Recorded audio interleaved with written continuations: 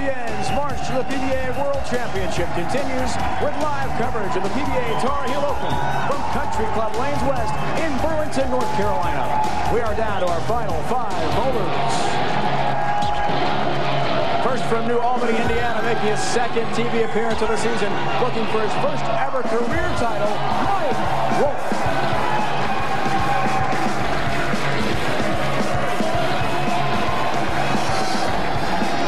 The 1987 Rookie of the Year with 3 career PBA titles, a second-place finish in this season's TOC from Elmira, New York, Ryan Shafer.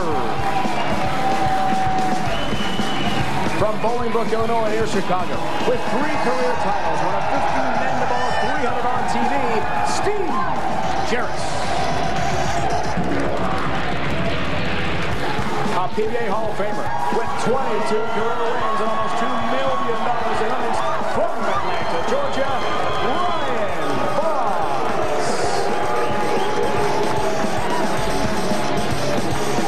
His 5th all-time with 28 career wins.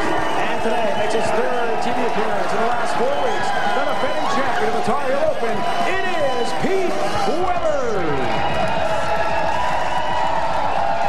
Those are the 5 finalists for the PBA event here in North Carolina.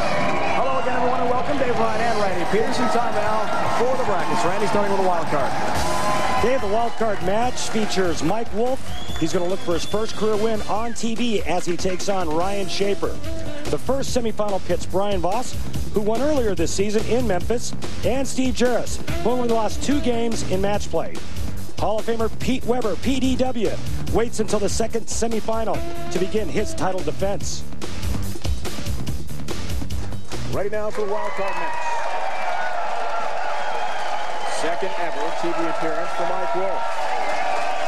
His hometown just outside Louisville, Kentucky, and the PBA stops there next week, the Odor Eaters Open. So he'll be about 10 miles from home. Chance to stay in his own bed for the first time in some 2 months. He'll certainly look forward to that. Today, trying for a first ever win.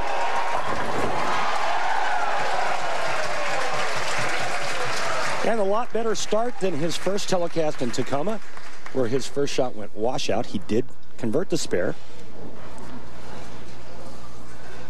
He takes on Ryan Shafer. Another TV appearance for him. Saw him at the Tournament of Champions. Gave Jason Couch a great match. 10-pin for Ryan to get things started. And Ryan Shafer doing something a little bit unusual for him. He's a big power player, and he likes to throw the big hook. But he told me last night he's really worked on his straight game. And his straight game got him here today.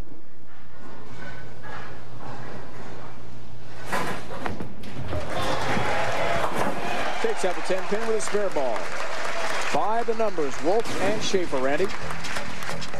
Well, you can see a big difference in average, and the reason why Mike Wolfe got here is because his opponents in match play just didn't bowl very well. Very high spare conversion rate for Ryan Shafer because he didn't shoot as many. Season match play record in 9 appearances, outstanding. No wins on tour, but it's bowled well all season long. In the pocket for Ryan Shafer.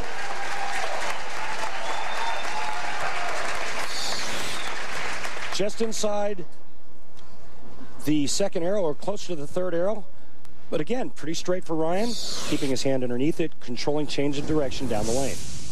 First TV appearance of Mike Wolfe's career came in Tacoma. And he was the wild card, same position he's in today. Told us this morning before the match, I learned quite a bit from that first appearance. Chance to be under the lights a bit and gain some valuable air time as he's got a difficult spare coming up.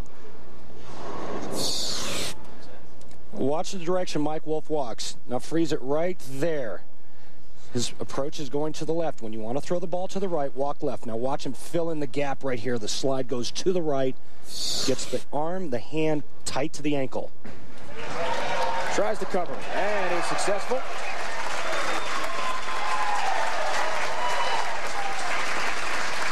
To get here, Mike Wolfe took care of Kretzer, Bob Learn Jr., but lost to Steve Jaros 3-0 in the round of 8. So now he's the wild card. With the fewest match play losses, Bruce Falcon and PBA Rookie of the Year favorite Brad Angelo not far behind.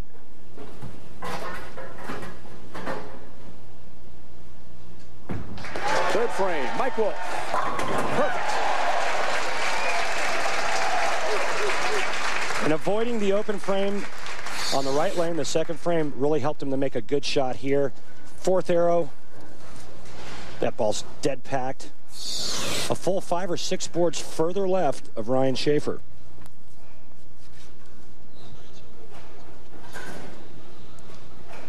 Shafer 10-5 this week in match play. The 5th ranked player, as the march to the World Championship continues, comes in high there, and he's got to cover 3 for his mark. Again, another power player, and you're going to see Ryan Shafer drift to the left as well. Third step goes left. Since he doesn't drift as far left as Mike Wolfe does, he doesn't have as big a gap to fill in with that slide step.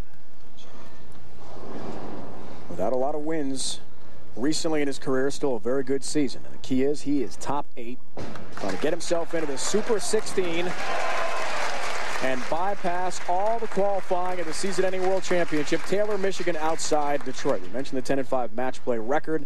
He got by Queen, Weiss, and Angelo in the round of 8. That's a best of 5, went the distance. Brad Angelo, in my opinion, Dave, front runner for Rookie of the Year this year.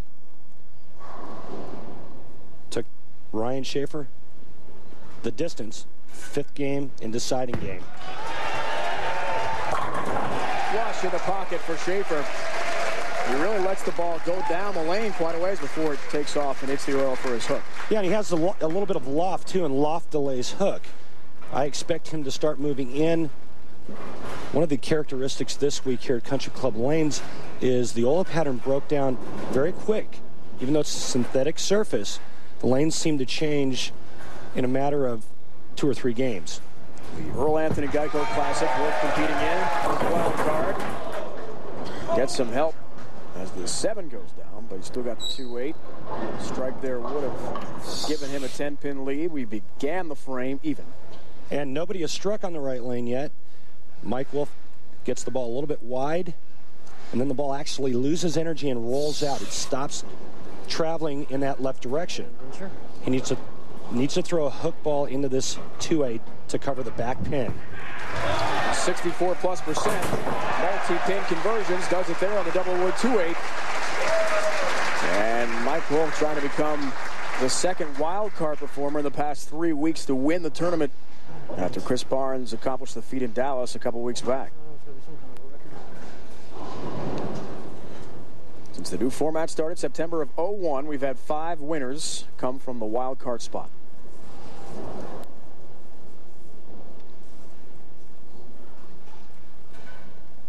Wolfe trying to make it number 6. 5th frame. Perfect ball.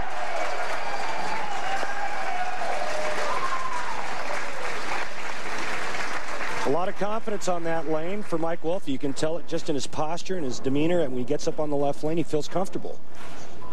And in speaking with him today, before the match, it's obvious he's much more confident and relaxed than he was in Tacoma before his first ever show. He was a little bit nervous, certainly. Part of the learning curve out here on the PBA Tour. 5th frame Shafer. We're even. Chance for a 10-pin lead with a strike. ESPN in sync shows it to you. Looking for late help. Didn't get it. And he got it to the same spot Mike Wolfe got it to when Mike Wolfe was on the right lane, and both guys get the similar reaction. The ball just not making it back. Ryan only leaving the 2-pin instead of the 2-8. Perfect on his spare conversions. And he certainly will have no trouble making the 2-pin. Looks to keep that up just with a 2-pin. The semifinalist wants to get there. Taking on the wild card 3 times from this slot. The player who has to battle a wild card competitor 3 times. Players have won the championship. Pete Weber in Louisville has done it. Parker Bone III in Kirkland, Washington, and Patrick Healy this year in Kansas City. So it can be done. Wild cards can win, and those playing the wild card in this opening match get to the semis and all the way through to a championship. But it's the extra match. It's not easy. Shafer works on a spare. 6th frame. Shreds the rack. Adjusting well on the left of our TV pair. We are all even. The wild card match from Burlington, North Carolina. Mike Wolfe, Ryan Shafer head-to-head. Each trying to gain valuable points and win a title in NC this afternoon.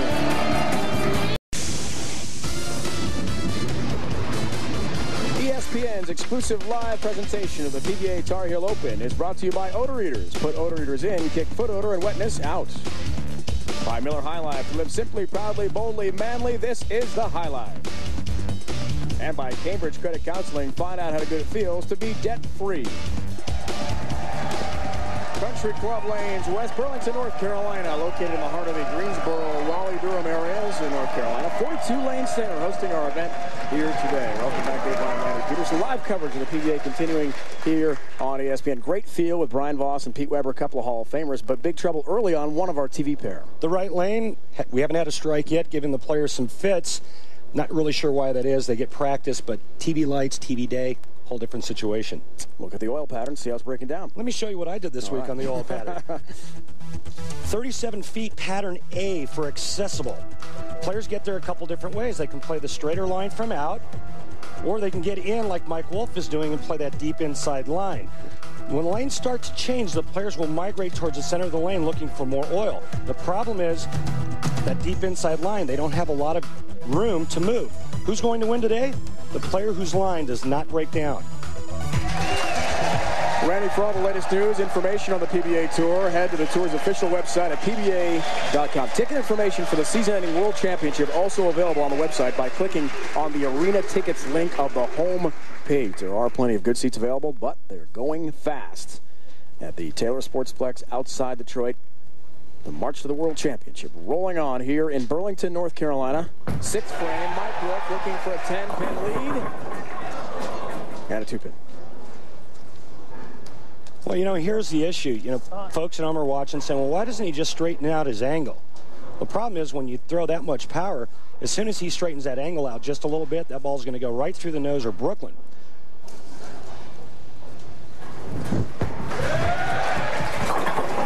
Picks up his spare.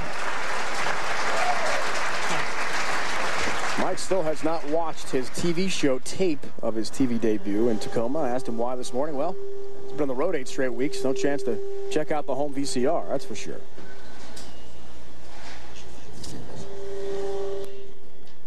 Three spares on the right lane. Not one ball in the pocket on the right lane. Perfect on the left.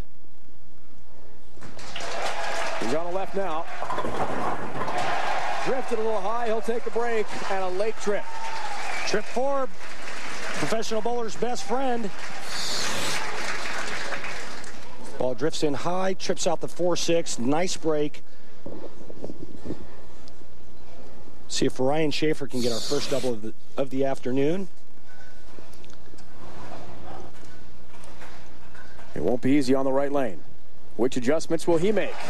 Looking for a 10-pin lead. That's the right adjustment. Well, you know, this is going to come down to who made the proper adjustment, and the adjustment that Ryan Shafer just made was he changed bowling balls. Now notice that ball got to that same spot that he left the 2-8 on, but this ball gets back. Higher friction ball, stronger down the lane. Finally a strike on the right lane. Our first of the day.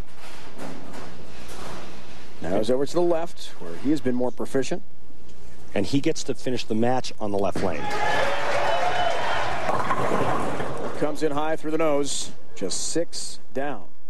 Well, he got the late trip. The 9-pin fell late. But watch this ball bite the lane. Doesn't push far enough right to that spot. Goes right through the nose. Got a nice break of tripping that 9-pin out late. Because let me tell you something. The 3-6, 9-10 is the hardest non-split spare to make on tour.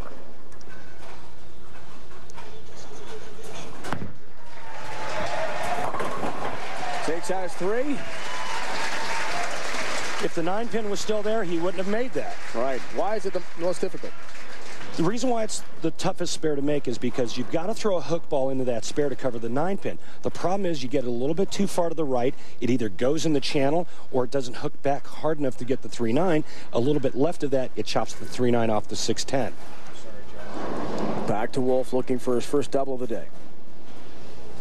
Strike here, he's up 3 pins. 8th frame, Mike Wolfe. Perfect ball. Oh, 60 feet to success for him. These teams hope for success on the NHL Ices tonight. Stars and Blackhawks, 6 o'clock Eastern on ESPN2, and then on ESPN, either the Rangers or Colorado Avalanche. Perhaps you see St. Louis taking on the Minnesota Wild from the XL Energy Center in St. Paul, Minnesota. Either or, depending on where you are in the nation. NHL hockey coming your way. We're leading to the World Championship. They're leading to the playoffs and the Stanley Cup Finals.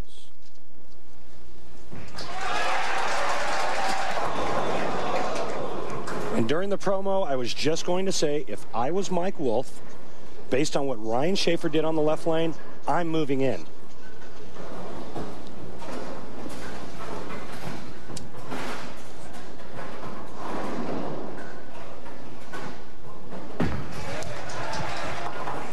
Covers the 2 pins. He has a mark. And after finally getting a double, cannot get the 3-bagger. March to the PBA World Championship. Ryan Shafer already in. He's clinched his spot in the top 8 into the Super 16, which means he bypasses all qualifying. The rest of our 5 bowlers in today's TV show. First place for today's event gets $25,000. The majors are double the points and much more money on the line. Our 4th major just 2 weeks down the road. Success on the right lane. And isn't it interesting how things work out in our sport? First, they can't hit the right lane. Now Ryan Shafer, last 2 shots, strikes. Now the issue is the left lane. The lane they were zeroed in on to start the match. With his wife Michelle watching back home in upstate New York. Southern tier of New York State. We have a 1-pin match with 2 strikes in the 10th frame. Ryan Shafer will be the winner. He had a strike in the 9th foundation frame. Now the 10th. Flush in the pocket. Ryan Shafer's going to get his hand to spin around the side of this ball. Now watch his hand at the bottom of the swing. Watch it rotate right there. Now what that spin does, it gets to push the ball to the right and gets it to return. He made the adjustment after his shot in the 8th frame. He is 1 strike and 2 pins away from eliminating Mike Wolfe. Mike Wolfe shaking the head, still in search of his first ever TV win.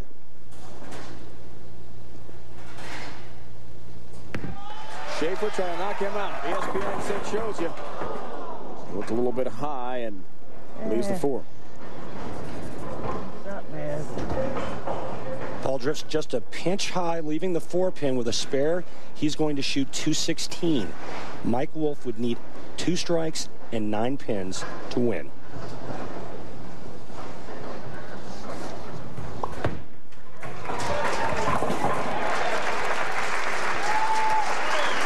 He covers.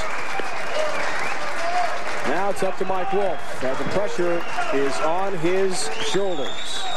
2 strikes and 9-pin count to win this match. That would be his first ever career TV victory. He told us before the match today, Randy, he has learned by watching fellow PBA bowlers, all the TV shows he hasn't been on, about big moments like this. Now it's his chance. A situation he's never been in before.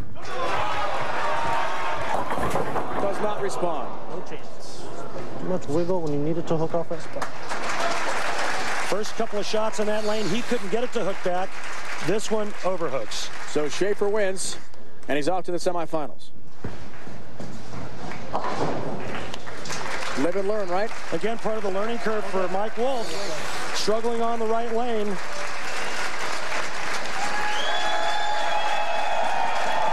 Ryan Shafer off to the semifinals to take on PDW. The Hall of Famer. The day ends for Mike Wolfe, but a great week for him as he makes his 2nd ever TV show. We'll see him next week in Louisville, Kentucky. But for now, a couple of legends head-to-head. Jaros taking on Brian Voss. 5 5 left-handers made it to the show at the inaugural Tar Heel Open back in 2001. After beating Parker Bone III, Ricky Ward would take on Jason Couch in the championship match. He would beat Couch to end an almost 2-year winless streak for his 5th PBA Tour title. Fans ready to go this year at the Tar Heel Open. Not far from Greensboro, North Carolina. A lot of energy in the building. Brian Voss, you know you need to win this tournament today and fare very well next week in Louisville to make the top 8, which is so crucial in the World Championship. You've faced big pressure before. Can you do it again at this point of your career? Well, I think I can do it anytime I stand up here. You know, the lanes are a little tricky today. I'm going to be a little more conservative in my trajectory and just go out there and work real hard. What were your big keys of the week to success to get this far? Well, bowling my buddy Norm Duke kind of got me going. That was a really great match. I know some of the fans here saw it. But that kind of put the spurs in me and got me going. And so, hi, Norm. Thanks. He's a preacher ready, looking for career win number 23. Thank you. What a match that was with Norm Duke in the round of 32. They went 7 games. They went the distance. Norm Duke shooting 268 to close. Brian Voss, 289. Norm Duke had him down 3-1. Brian comes back to win that match.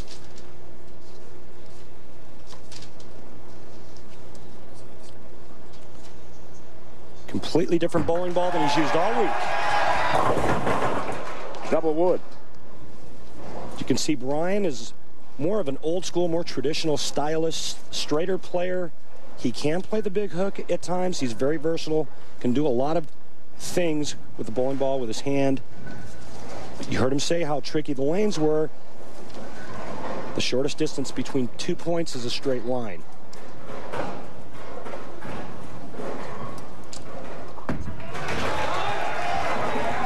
Covers the 2-8. First thing you notice, Randy, is the very slow-paced, deliberate style on the approach. His body's more upright. Not so much torque and movement upon the release of the ball at the foul line. Yeah, and square shoulders, you're fairly square to the foul line versus the power players of today that are real open, high backswings, open, bent elbows, and cocked wrists. Taking on Steve Jaros from Chicagoland, gets a late break on his first ball. And that was on the right lane. Bowlers really struggled in that wild card match by the numbers, Jaros and Voss. And you see Brian Voss with the higher average. He averaged 248 for the match play portion of this tournament. Hence the very high strike percentage and the very high spare conversion percentage. Steve Jaros is attacking the lanes completely different than everybody else, even though Brian's going straighter. Brian's further left than Steve Jaros. Oh, 10 of the pit. Perfect ball for Jaros. The deliberate 4-step approach of Steve Jaros. Watch this. Nice and square to the foul line. A lot like Brian Voss. Comes up and out of it just a little bit. But he does that when he's trying to throw the ball hard. And he's throwing it hard today to keep the ball on a straight line. The second round of qualifying, I bowled with Brian Voss. He only averaged 218. Double wood looking familiar. Again, a 2-8. Match play, he just lit him up. Brian Voss struggling with reaction. He's trying to go straight.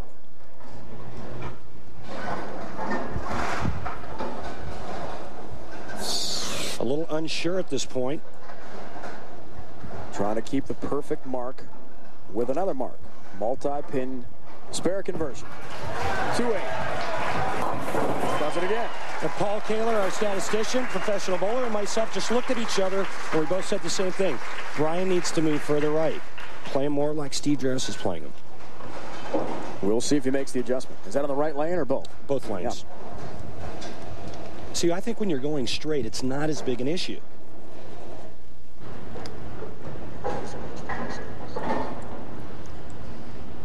Match play record. 10 appearances so far in his 21st year on tour. He's had great success. That comes in a tad high, and the 4-pin somehow doesn't get help. And Brian makes sure the pins understand his feeling on the issue. Now, Brian went light the first 2 balls, so what he did was he got his hand to rotate around the ball a little bit more so it would change direction. and it changed direction just a pinch too hard, and that's what he thinks about the 4-pin. You think that might make SportsCenter? Maybe. I think so. Covers for a single pin conversion as he keeps that number up. And while we have a moment, I must say happy belated birthday to our producer, Mike Roth. We really blew it last week, Podsy. It was his birthday last Sunday. It was on the show. And we apologize, Mike, for that. Happy B-Day.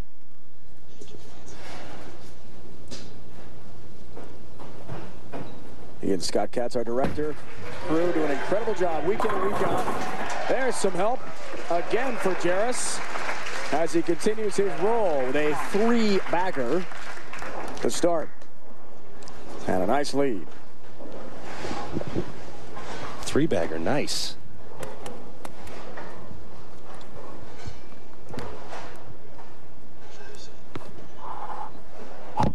Dave Ryan, Randy Peterson, our entire ESPN PBA crew. Live coverage continuing from Burlington, North Carolina. Tar Heel Open. Jaros on lane 17. Perfect ball. Come on. 4-bagger to start the match for Jaros. 60 feet to success for him. And as long as Steve Jaros doesn't grab it at the bottom of the swing, that ball will stay on line every time. It's just a question now of how long that reaction will hold up. It's been a while since Brian Voss has won this year in Memphis. It was his 22nd career win. Made another show in Detroit, but lost pretty early in that one. His sons were on hand watching that day in Memphis. An amazing moment. Gets help there. That afternoon in Tennessee, he had to step up late and throw huge shots, a double, to be able to win the tournament. He knows pressure. Well, right now he's trying to fine-tune that bowling ball to get it to the 1-3 pocket, and he better hurry up because Steve Jaros is perfect through 4 frames. First in Memphis. The next week, taking on Walter Ray Williams Jr. for the title. On lane 17, missed the pocket. And you don't see Brian do this very often, but I think that this was a bad choice for him. I think a bowling ball that doesn't hook quite as much and getting into that spot where Steve Jaros is was probably the right move.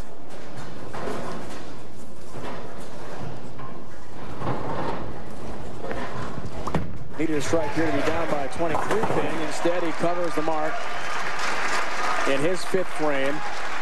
And Jaros now a 33-pin lead, a chance to go up 43 pins with a 5-bagger to begin his match. Slight adjustment, Steve told us today before the match, Randy, on his hand positioning on the ball and the arm swing. Yeah, he said he was re-gripping it during the swing.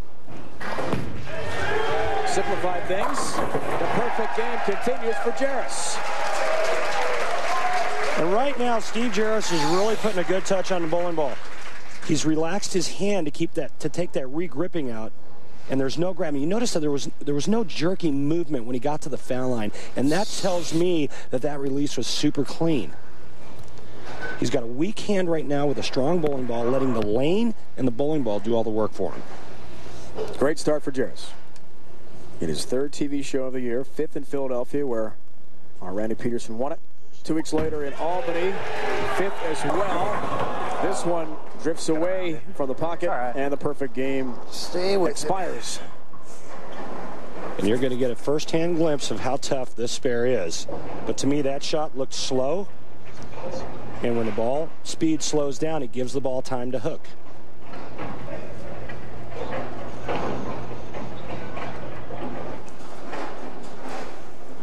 Sixth frame for Jaros. 10-pin stands and an open frame. Could really open the door for Brian Voss, who just has 1 strike so far in his first 5 frames. That in the 4th. Now, little daylight for the Hall of Famer, trying to come back in the semifinal match and get himself in position to win another title. Burlington, North Carolina, our event rolls on. 1000.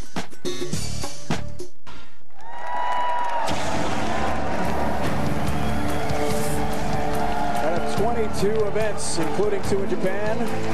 We're on number 20 of the year. We've had 18 different winners already. If Pete Weber, Shafer win today, it'll be number 19, believe it or not.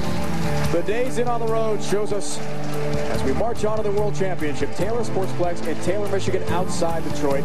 Tickets are available. Log on to PBA.com, and the arena ticket link is your ticket to get to the World Championship. Our days in on the road. Louisville next week, the final non-major stop of our season.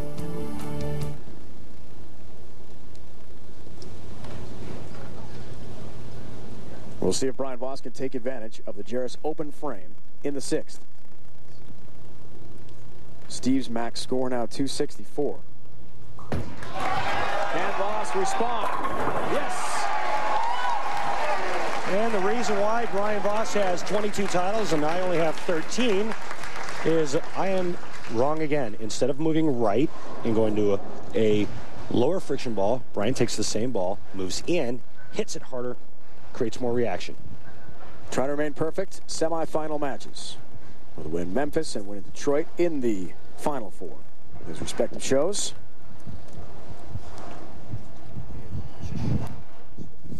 He's batting .500 in title matches so far this year. Wants to get back. ESPN in 6 shows your perfection for Brian Voss. And now Steve Jaros is going to feel something he hasn't felt the entire match.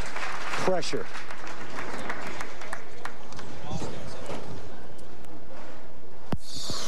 This is what happens. You've got to get the ball to hook into this spare. You get a little bit too far to the right, it goes in the channel. That time, it was a little bit too far to the left and chops the spare. On the right lane, off the open frame. That comes in light. That was not that bad. It's all right.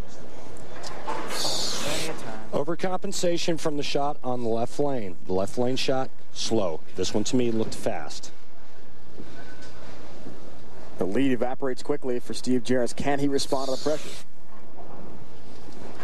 Are you asking me? Yes. I don't know. Not easy. Spare, obviously, only gets the double wood, leaves the 10-pin. A second straight open frame for Jaros, who had been rolling with 5 straight strikes to begin this match. And now things have drastically changed in the favor of Voss. And no matter what Steve Jaros does in this frame, Brian Voss can get up in the 8th frame and strike and take the lead. We talked to Brian Voss prior to this match in the interview about responding to big moments. We know he needs to win here and do well in Louisville, very well, to make the top 8. As the march to the World Championship continues, how about some help for Jaros? And this is a nice break. All right. Ball comes in light, and the old trip 2. Head pin goes to the sidewall, and bye-bye 2. Nice break. Now, let's see Brian Voss, 2 perfect shots, made the adjustment. Let's see if it's the right one. The strike here, he takes a lead by 4 pins. Just down 6. After a tough start. That's because Jaros had the 5-bagger. Yeah! He knows how to step up. Hello, ball reaction. You want to get your swing loose and you want to get to where you're making really good shots. Create a ball reaction that looks really good to you. When you know you've got a little bit of mistake area, a little left, a little right. Foundation frame now for Voss.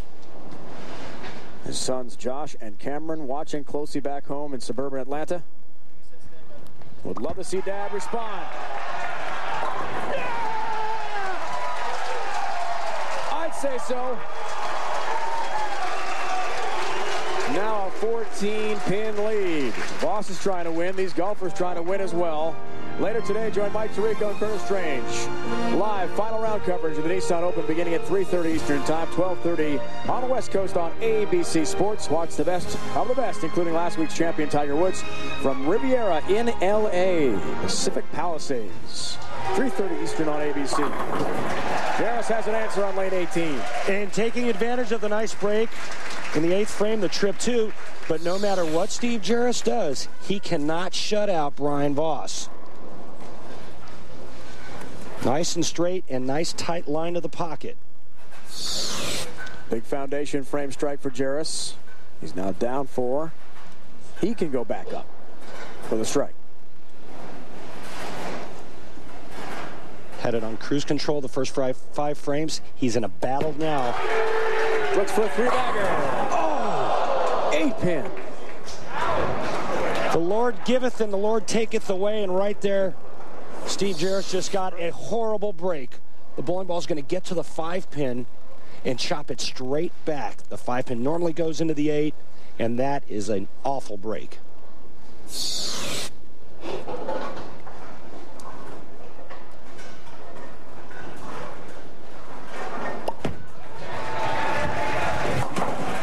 Covers. There's the 8-pin you'd hope for on the strike ball. Payback for the roll 2. A mark and count will win it for Voss and send him into the finals. Keep him perfect in semifinal action this year on the PBA Tour. It's amazing how quickly the match can turn around after Jaros had the 5-bagger to begin things. Got in trouble in the 6th and 7th. Got the nice break in the 8th. Beautiful shot in the 9th. Perfect shot in the 10th. And he got 9. Ross doesn't watch. Deep in thought. He'll take that break. Good pin action for Steve Jaros on the left of the TV pair. Now it's up to Voss. Brian Voss with good count on the first ball and a spare and good count. He will win. 227 pace right now. Strike on the first ball, it's all over. Brian Voss said it was today. He loves the excitement of making TV still after all these years and his great career. Still, the adrenaline rush for moments like this one.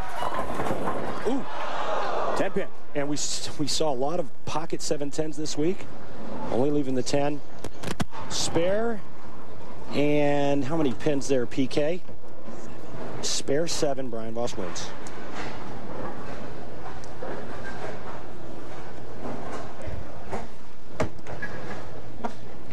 That ball needs tape, so I'm not going to use it. Brian Voss normally does not use a different spare ball. He uses his release to flatten the shot out. Look out. Look out. He barely was able to graze the left side of the 10. This is a high friction bowling ball he's using, trying to throw it straight. And watch this reaction. Oh.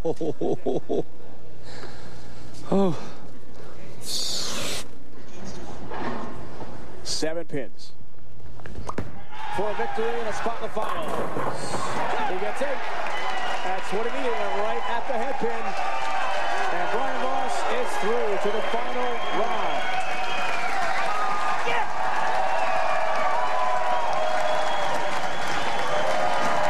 In search of his second title of the season, he won in Memphis, much like the Southeast. Success in North Carolina for Brian Voss, the Hall of Famer. Another Hall of Famer, Pete Weber, will compete when we return. Nervous about foot odor and wetness? Get Odor Eaters insoles and kick the problem. Odor Eaters gives lasting comfort and durability as it kicks out heavy-duty odor and sweat. Now put ESPN's exclusive live coverage of the PBA Tar Heel Open is brought to you by Odor Eaters. Put Odor Eaters in, kick foot odor and wetness out. By Bayer Aspirin, take it for pain, take it for life. And by Geico Direct, the sensible alternative. Carolina Hurricanes, about half an hour or so away from where we are, playing Raleigh. They used to play in Greensboro, much closer. Struggle for Paul Maurice and the Canes this year. All bowlers are trying to get to the top 8 spots to bypass qualifying and make the World Championship Super 16. Danny Wiseman in the 8th spot. He's bowled well this year, and he is the subject of this week's Miller High Life. Get to know them.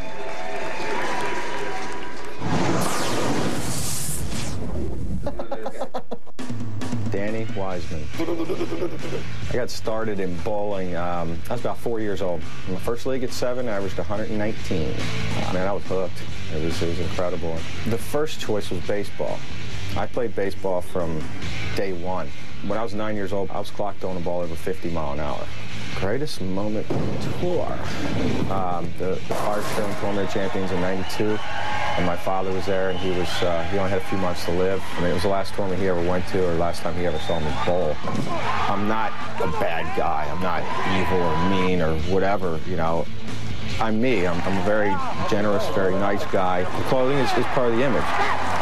There is one guy, and we're very good friends, that I would love to bowl on TV. That's Weber. Let me and Pete go at it on TV. That would be an interesting show, because he can bring whatever he wants to me, but I don't take it. Cut. Danny Wiseman will not take on Pete Weber today as he'd like to. He didn't make the show, but Pete is in. And with one more championship, he moves up the ladder. Tying Parker Ball III, 4th place all time. Could have his 29th, and he could, for the first time in his great career, defend a title. He won here last year at the Tar Heel Open. He takes on Ryan Shafer when we return to Burlington next.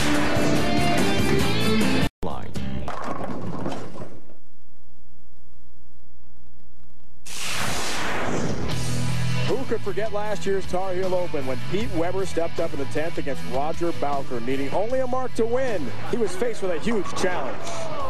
Door is wide open. Got kidding.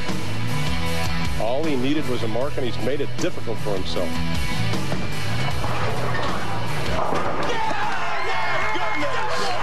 Get it right there! What a match, what a moment for Pete Weber. Pete Weber, why is it so difficult to win, or to win on, not only to win on the PBA Tour, but to defend a title? Well, it's hard because, I mean, look at the caliber of players you got out now. The kids coming out today are just that much better than when I came out, and they're more knowledgeable, and they're hungry, and they don't take any crap off anybody. I understand. Now, we've seen the players play all over the lane today. What is your plan of attack on the lane condition? I'm going to play them the same way I have for 4 days now, and it's pretty much deep inside, letting the oil feed the ball to the right, and the drive bring it back. Thanks, Pete. You're going to need these. Good luck. Thank you, Randy. Dave Ryan, Pete Weber looking to do what he's never done before, successfully defend his title. Randy started wearing those sunglasses because of the glare on the TV pair, the extra lights that are brought in by our light. Taking on Ryan Shafer here, looks for his 4th career title. And Pete said before the match, I'm not going to stop using those sunglasses. Just helps me focus a little bit. We keep the blinders on toward the pin deck and not get distracted as much. And how can you argue with his recent success? 3rd show in 4 weeks, but Shafer would like to take him down. Here's a 4-pin for him.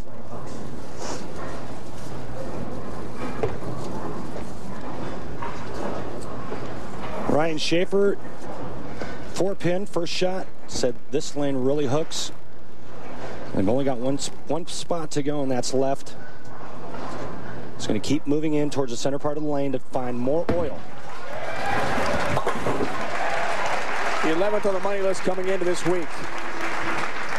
Last week, just 78th in Orlando after 17th place in Dallas, 6th of the U.S. Open in L.A. Pete, though, has been hot. Still said today before the match with us that he feels fried. I mean, he feels like he's burnt out. It's been a long season. Not a good break there at all. What do you know? There's a lot of pressure for really the most significant figure in the sport. 4-7-9, ball goes in high. He's going to get the ball to the left side of the 4-pin, slide it into the 9. We saw him make the difficult spare here last year with a tournament title on the line, and this one early in the semifinal match. Pete's able to convert the difficult spare. Something about split conversions here at Country Club Lanes. Last year making that ugly, ugly split to win, and right now converts the 4-7-9. Crowd loves it. What a showman. Second frame for Pete. Little break. Trips out the 4. He'll take it gladly. Well, that shot there was yummy. Actually a little bit higher than the shot before it. That one strikes. Pete Weber having the higher average. Lower spare conversion. Lots of strikes from both guys. Big averages. It's the only way you got to the telecast this week.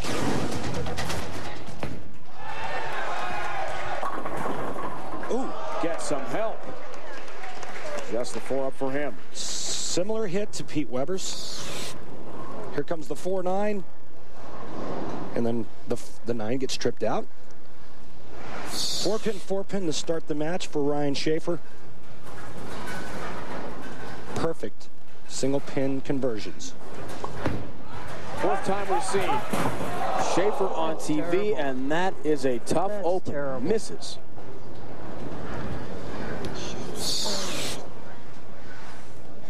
Hard to believe that this would happen to Ryan Shafer. Perfect on single pin conversions all week long. Whiffs the 4-pin. No daylight between ball and pin there. Somehow it did knock it over. How does he respond? Close as you're going to come. You miss it. Well, that's not a very good response for him. Ball way light and out of the pocket. And I saw this all week long. When the middle part of the lane broke down and the guy started to move left, they got to a certain spot where if they threw the ball too far right like that, it would not recover. Got to get the ball to the left side of the head pin, drive it over into the 10. The ball will take care of the 2-7.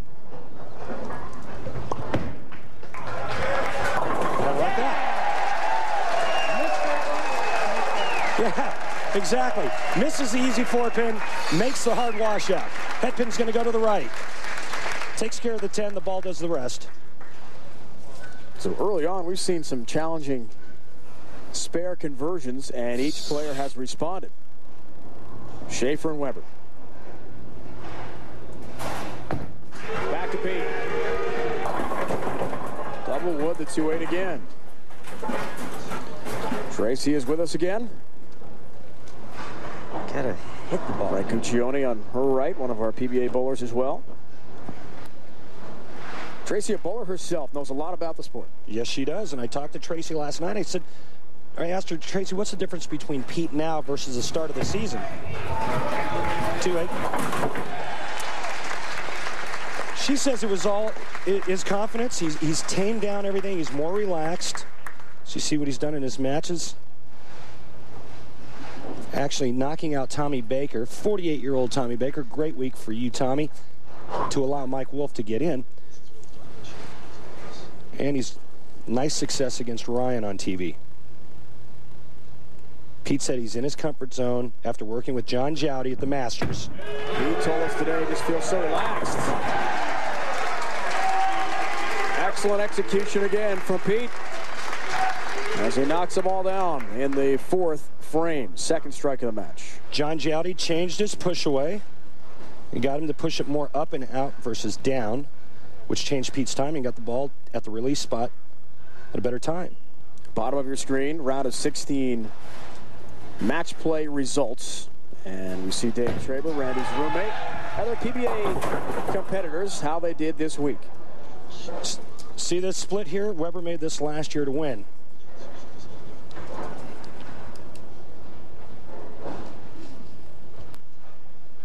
Got to get the ball over here to the right side of the 3, throw the 3 into the 4-7. The ball takes out the 6-10.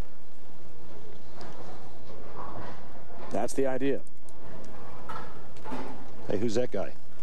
Real trouble. Not bad, right? Good to see you. Match play again? Yeah, I snuck in there. Got beat by Michael Fagan, who's about half my age. After the open frame, he's really struggling. However, he has done an incredible job converting difficult spares. He's 2 for 2 in that department here in the semifinal match. Great shot. Now watch how far right this goes. Almost goes in the channel. It stays on the lane, and you have no idea how hard that spare was. Comes down to, if you're going to have the open frame, have it early. Happened in the 2nd for him. Pete is working on a strike, though, in his upcoming 5th frame.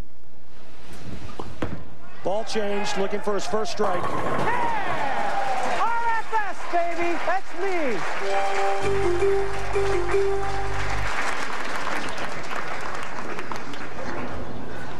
Not PDW, but RFS for Ryan Shafer.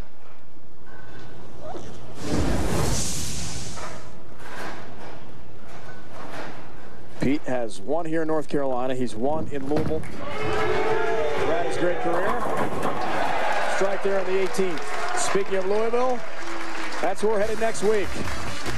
The Odor Eaters Open starting at 12:30 Eastern Time here on ESPN. 9:30 on the West Coast. Don't miss all the exciting action from Executive Strike and Spare Lanes next week, 12:30 Eastern Time. And every week on ESPN leading up to the World Championship. Just a couple weeks down the road from the Taylor Sportsplex outside Detroit as we wrap up this PBA season. ESPN in sync showing you Pete Weber, lane 17 with a strike. Shafer rallying after the early open frame in the second with some outstanding conversions. Difficult spares for Shafer. And the emotion running high in Burlington, North Carolina. Who will emerge and make to the finals to take on Brian Voss? We'll find out in a minute. To Country Club Lanes here in Burlington, North Carolina. The Tar Heel Open. You know, in this humble announcer's opinion, some of the greatest players of all time on the PBA Tour have always had fast feet, and Ryan Shafer is no exception, which brings us to our Dexter approach. 145-pound Ryan Shafer. Now watch, he gets the fast feet going. He has to get momentum going to the foul line. Now watch this. He's a power player. He's going to get every bit out of each shot. Now he's got the wrist starting to cup right here. There's where the power is going to start. Go ahead and roll. Now the wrist is really starting to bow. At the release, he's going to straighten that line out, kind of like throwing a yo-yo. That's how revolutions are created. Straight up and down. Finishing position, a lot like Walter Ray Williams Jr. The subject of this week's Dexter approach, Ryan Shafer from Elmira, New York.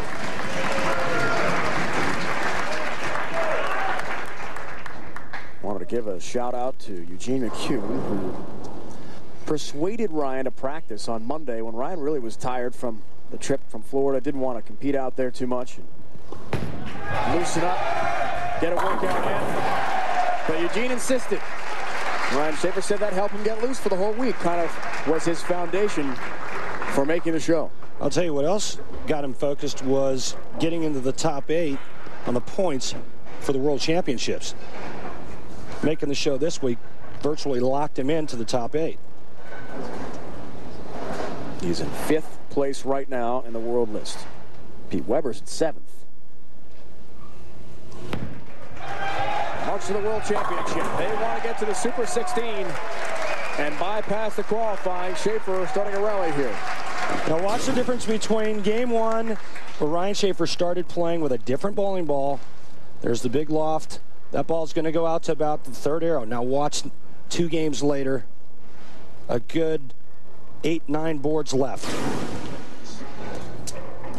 Back to Pete, the right of the TV pair. Perfect ball. And Dave Ryan, there's a lot to be said for experience. Pete Weber obviously has a lot.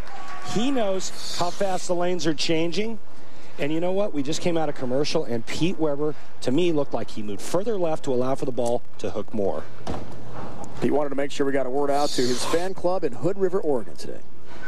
Nan Notaboom, Tess Lorenzen, Megan Pruitt, Shauna Ramsey, Ellie Bard, Christy Towle, all watching closely. They're teachers in the Hood River school system. Pete has been enjoying their support. And he enjoys that, too. All right. Well, remember I said how Pete was more relaxed and kind of just chilling? Well, give him 4 in a row, 5 in a row, and all of a sudden you're going to see the PDW show. That fan club may make a trip to Detroit. We understand. It's in the works. If they're listening, Pete is rooting that on. Back to Shafer.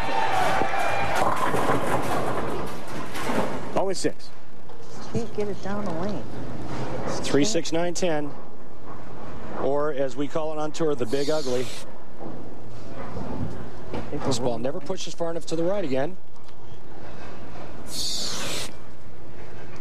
Got to get the ball to hook into that, stay on the lane.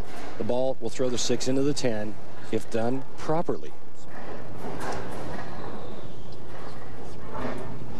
8th frame. Can he get another difficult spare? Yes, he can. Great angle from our crew watching the ball really flirt with the channel. You hear Ryan said that's probably harder to pick up than that 5-count split he made. The big ugly. Like that. Have you ever made the 3-6-9-10, Dave? I can't say I have, Randy. Okay. I've had plenty of spares. I don't make many. From the sunglasses of Pete to Ryan Shafer, what he's watching. Gets a break. Using 2 different bowling balls. Higher friction ball on the left lane, lower friction ball on the right. Can't keep up with it. Catches a nice break here, a little high hit. 4-7-10, the last 3 to fall. But right now, Pete Weber in the driver's seat, working on 5 in a row. Goes the other 5-bagger.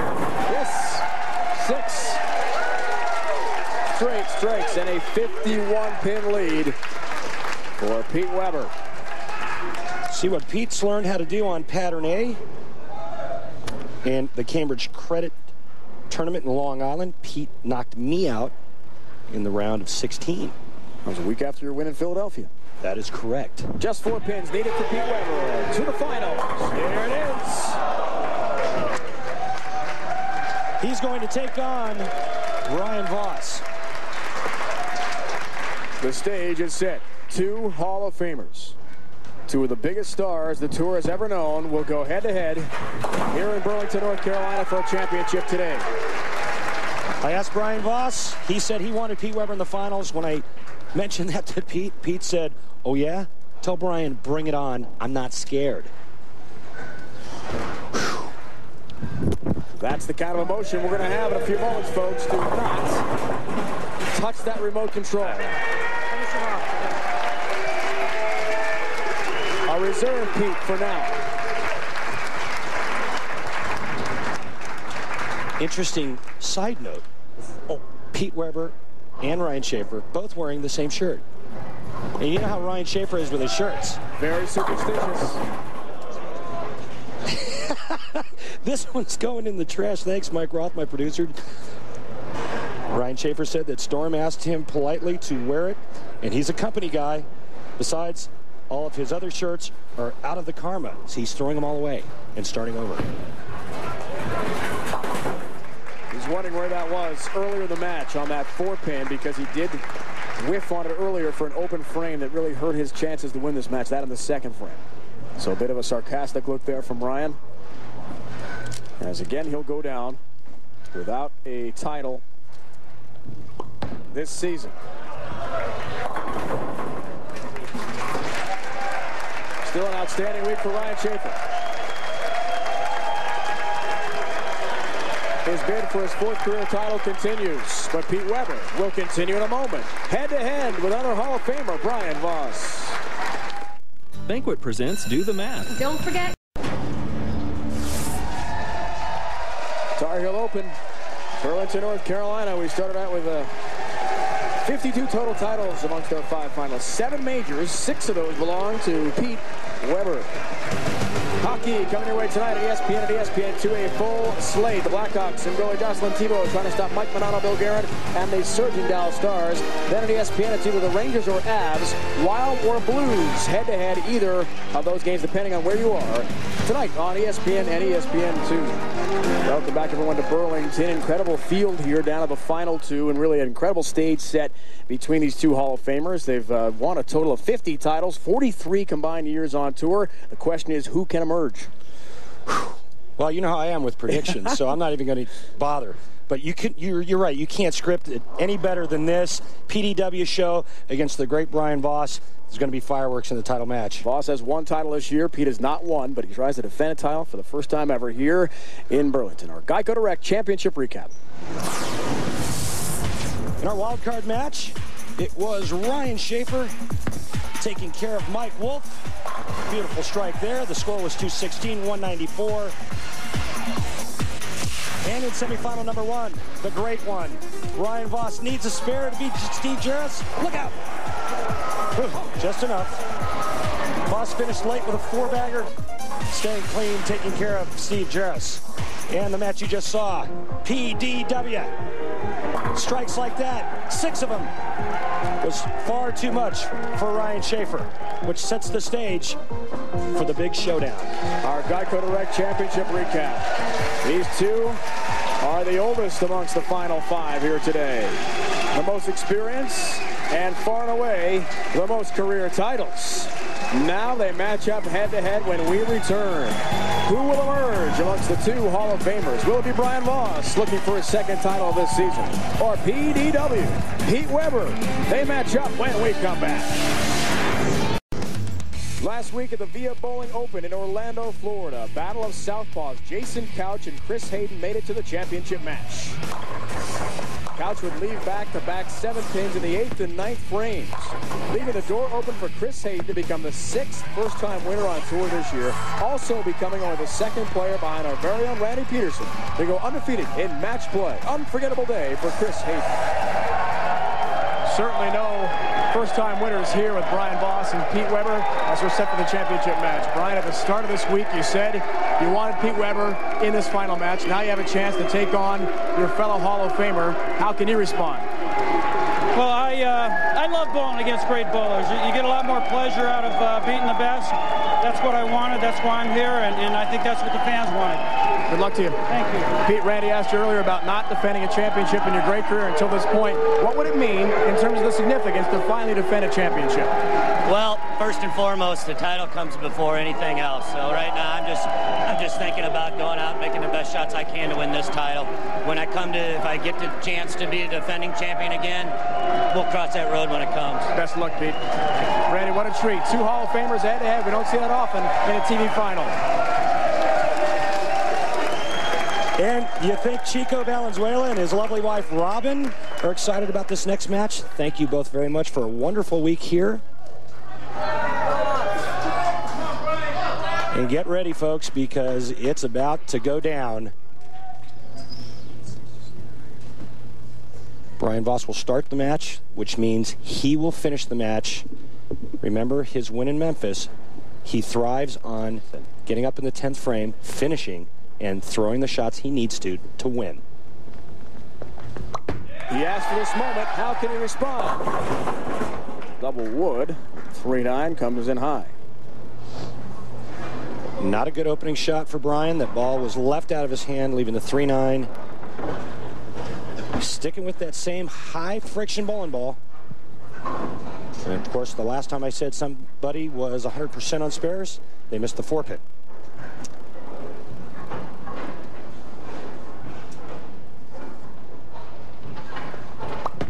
The curse of Randy by Brian. The curse of the Randino. The curse of the Randino.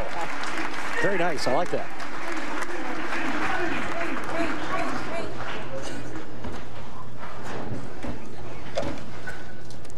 $28 career titles. Almost $2.5 million amongst the incredible accolades. 6 majors. And a good start. Trips out the 4-pin. Hopes for a 7th major in the World Championship in 2 weeks. See, Pete Weber had the higher average, even though Brian Voss did what he did in match play. Pete Weber, for the 18 games of qualifying, qualified number 2. Knocked down a lot more pins in qualifying. Pete's spare conversion a little shaky, though. 81.6. 5th time, Randy, they've matched up on TV. And the 3rd time with a title on the line. Oh, 10 pins somehow doesn't fall with a late messenger. This looks like a beautiful shot, clean off his hand, out to about the 8th board. Watch it come sawing back, leaving the late 10. The difference between what Pete Weber's doing at release and Brian Voss, Pete's rotating around the side, Brian's hand is much more up the back. What that translates to into Dave Ryan is that Pete can go around it a lot more. Brian is going to have to use a little bit straighter line unless he starts rotating around the side as well.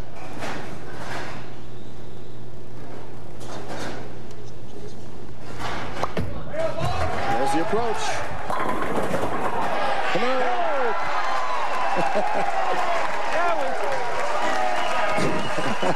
He didn't like that ball? Was that a flight attendant? Bye-bye? No, that was just a stone 9 that got tripped. You can see, even though Brian is playing in, he's going much more direct through the front part of the lane. Pete's going sideways through the front part as Brian's leaning, begging, and then he finally gets the nice break, tripping the 9. And he leads the league in this. He's done that how many times today? Nice. 3 or 4, I think we've seen it.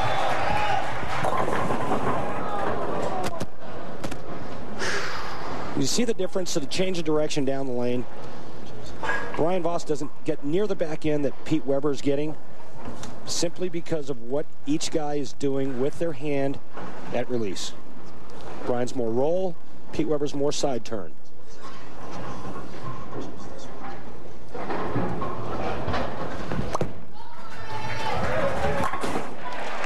Covers the mark nicely. So the amateurs competing at the Tar Heel Open this week. Jeff Wilson of Winston-Salem, North Carolina, not far from where we are here in Burlington. Billy Lucas from Siler City, North Carolina. And TJ Jones of Danville, Virginia. All doing their best as amateurs this week in North Carolina. Third frame for Pete, works on a spare. Doesn't get help with the messenger across the deck.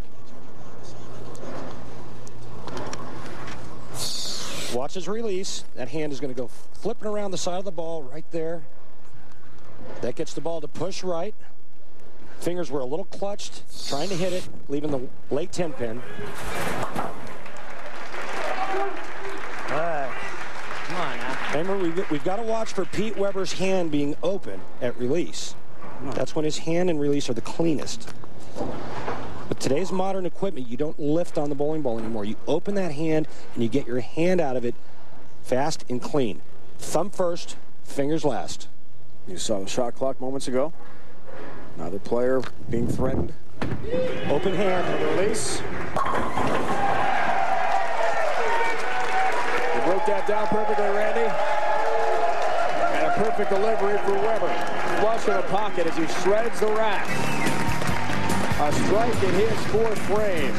He and Brian Voss are battling for a PBA Tour title here in Burlington, North Carolina.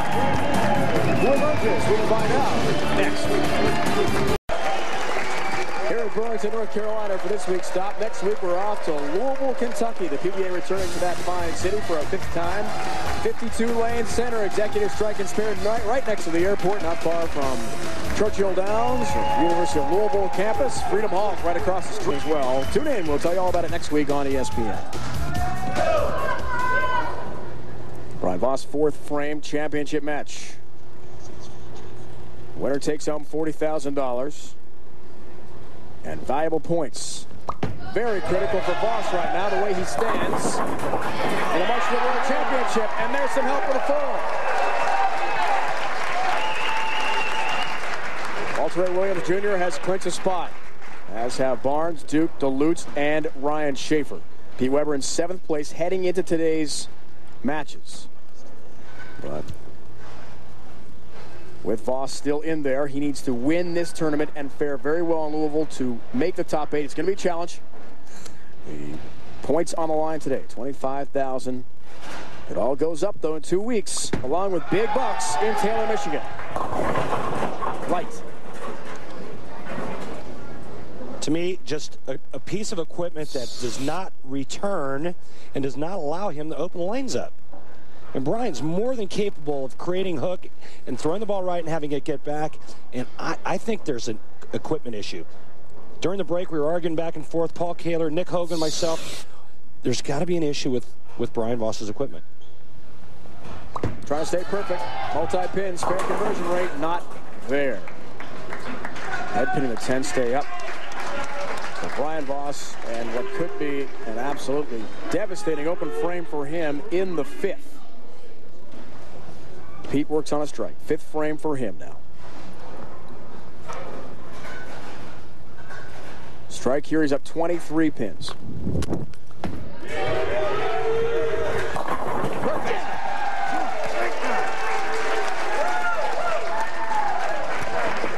Pete taking advantage of that strike. Now watch what he does with his hand. This was a shot where he left the weak 10. You see the fingers are going the other direction.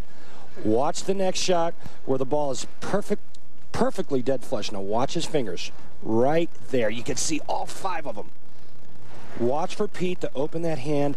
That tells you how clean the release is.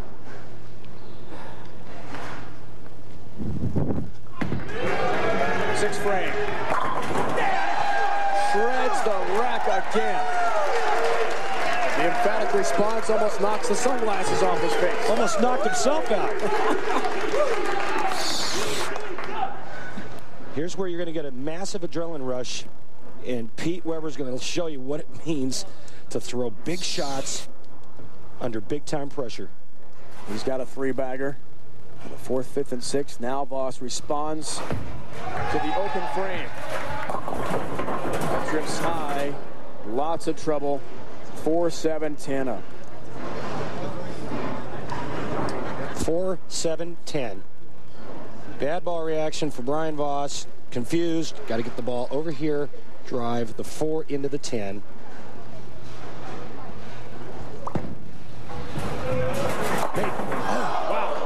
The deck nearly tripped out that 10. In the first match that Brian Voss bowled, he didn't look very comfortable. As you see how close he comes to making this. He wasn't comfortable with his reaction. He manufactured something. Got his ball to face the 1-3 pocket. A game later, ball reaction's gone and unsure of which direction to go in. Digging a larger and larger hole for himself as Voss. Lane 17, hoping for a better response. 2-pin up, and it's going to be nearly impossible to come back now on Pete.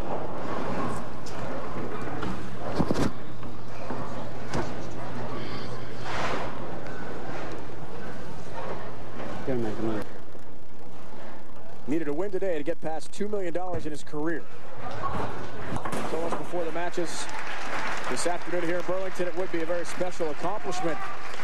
But unless he can make a miraculous turnaround and Pete completely falls flat on his face. A strike here for Weber. He's got a 54-pin lead, looking for a 4-bagger. 7th frame. It's been a while since Pete Weber has won. Right here in Burlington. More than a year ago. 4 straight. Ever since working with John Jowdy at the Masters in early January, Pete Weber's been bowling phenomenally. 3 out of the last 4 weeks of Telecast. Great showing at the U.S. Open under brutal conditions. And now Pete Weber looking to close the door on Brian Voss. Strike here, he's up 64 pins. 8th frame for Pete. Gets a little help with a 6. And the lead expands again. And you think it's Pete's turn or what? That ball crosses over, goes Brooklyn. He trips the 6-pin out. Some weeks it just doesn't matter what you do. It's your week to win. And this is Pete Weber's week. Best ball today for Voss in this championship match, certainly. Still, he's Ain't got over yet. huge deficit. He plays with the crowd a bit. Well, Brian, Better strike on this one. well, Brian, it kind of is. Petey's going at 239 pace. The best Brian Voss can shoot is 205. Foundation frame for Voss.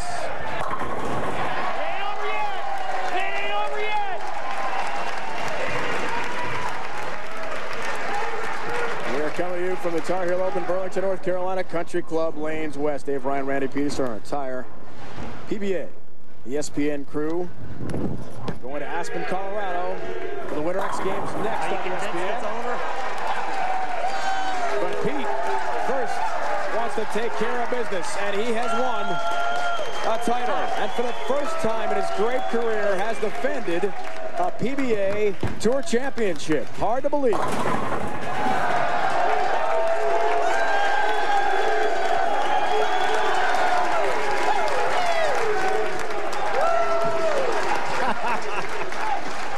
Brian Voss having fun with Pete now.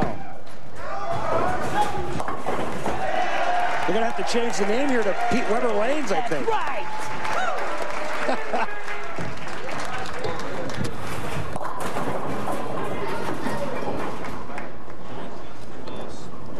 Fast track to the end since this one is over.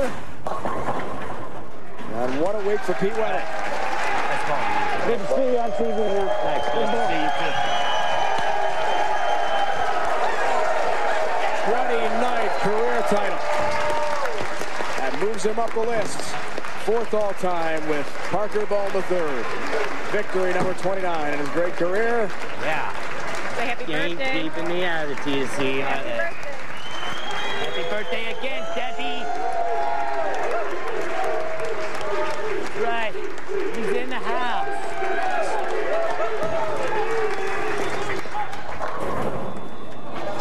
Really? Hi, BB. Nice bowling again. That was fun. Fun. See y'all. February 10th of 2002, the last time Pete Weber won a PBA title. Until now, he has finally defended a championship. Takes care of Voss in the finals today.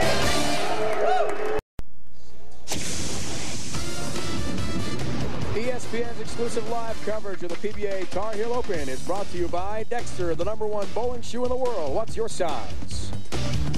By Miller High Life, live simply, proudly, boldly, manly. This is the highlight. And by Geico Direct, the sensible alternative. Something Pete Weber had never done before, defend a PBA championship, and he's done that in Burlington today. So now you've finally accomplished the feat. How does it feel? I think it's a great feeling. Like you said, it's the first time I've ever defended a title before successfully, and damn it, does it feel great. It just feels so good to know I can come back to Burlington, North Carolina next year. I'm the defending champion again. Congratulations on a great week. Thanks. Thanks, Star, for making the #1 balls in the world. Yeah! PDW is a champion again. The updated point list, Walter Ray Williams Jr. still a leader, but Pete Weber up to more than 207,000, trying to make that top 8 in the round of 16 of the season-ending World Championship, the Super 16 in Taylor, Michigan. So congratulations goes out to Pete Weber. Join us next week for the PBA Odor Eaters Open from Louisville. Now stay tuned for the 2003 Winter X Games 7. This has been a presentation of ESPN, the worldwide leader in sports. For more, log on to ESPN.com. Now for the entire crew, my partner Randy Peterson, it's Dave Ryan saying so long from Burlington, North Carolina. The man of the moment, no doubt about it.